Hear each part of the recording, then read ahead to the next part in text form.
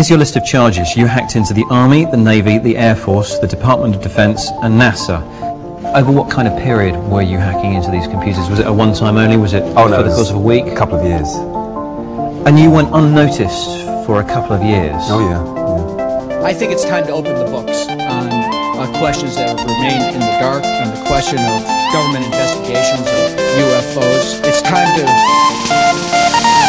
find out what the truth really is that's out there. NASA knew very little about the object reported by the Apollo 11 crew. It was obviously an unidentified flying object, but such objects were not uncommon, and the history of even Earth orbit space flights going back over the previous years indicated that several crews saw objects. There were a lot of people within the program who went off later and became convinced that UFOs existed, and that led to some concern on NASA's part, where they got the agreement of the crew never to publicly talk about these things for fear of ridicule.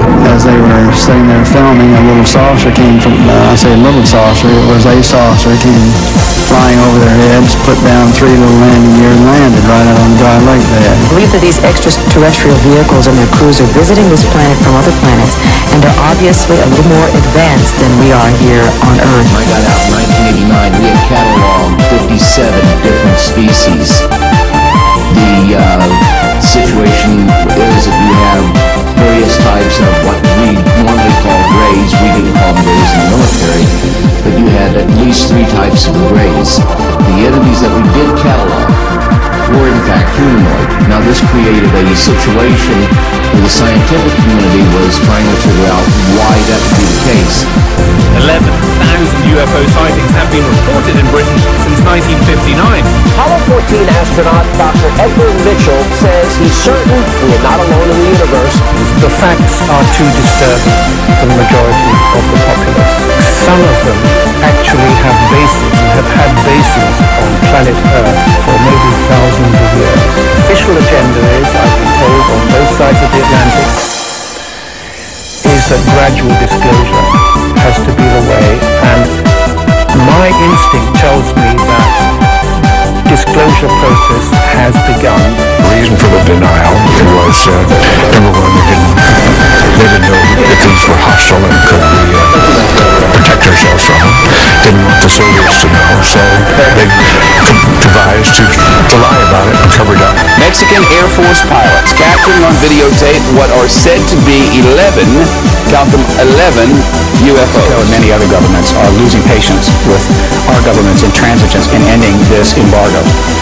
Other messages have been sent by France in 1999 with the Cometa report, and by the United Kingdom when they released a substantial number of documents regarding the Bentwaters case in 2000.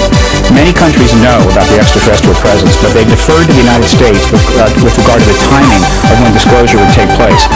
Hundreds of government witnesses in this country have come forward, and other governments are putting pressure on our government, and the American people need to prepare themselves very soon for an announcement from our government that there is in fact an extraterrestrial presence engaging this planet and the human race.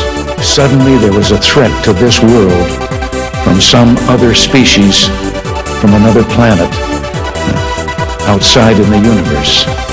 We forget all of the local differences that we have between our countries. Perhaps we need some outside universal threat to make us recognize this common bond. I occasionally think how quickly our differences worldwide would vanish if we were facing an alien threat from outside this world. We do still have a limited partnership with the Anunnaki, but it's not, it remains somewhat tense, let's put it that way.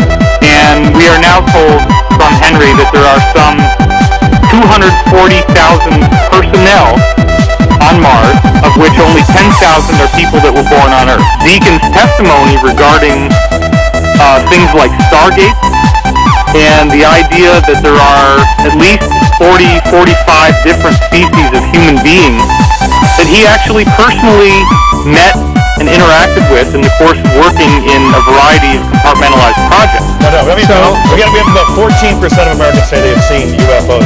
I'm going to move that. What was the percentage? 14%. What was that percentage? 14.